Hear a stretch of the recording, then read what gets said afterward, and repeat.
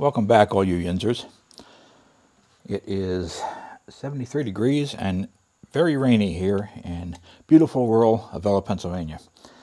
Looks like we're getting the edge of the weather caused by Hurricane Ida.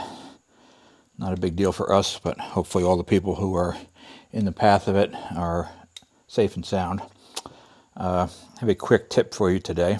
Not a big deal, but something that might help you out. I was changing the spark plugs on my wife's GMC Terrain and ran into a little problem. The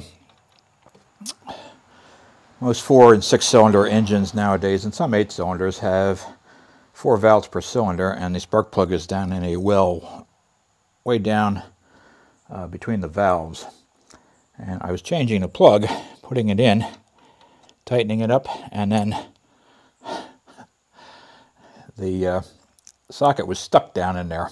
I couldn't pull it out, and it's too deep to use a pair of pliers on it. So I wasn't able to get the spark plugs back in. I think the little retaining ball on there is worn out, or the spring behind it is worn out. These are like 45 years old, so that shouldn't be surprising. So it's not holding the socket very well. After I fooled around with it for a while, my brain finally kicked in, and I realized that all I had to do was take it and stick a piece of tape on it.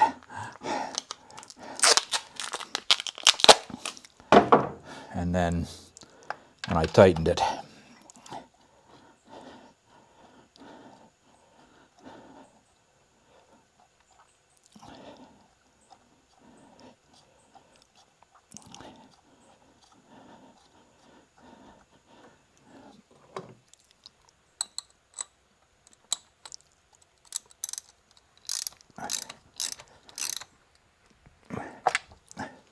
the socket would come off. So it's a minor thing, but kind of annoying if you run into it, and hopefully this helps you out. Thanks for watching. See you next time.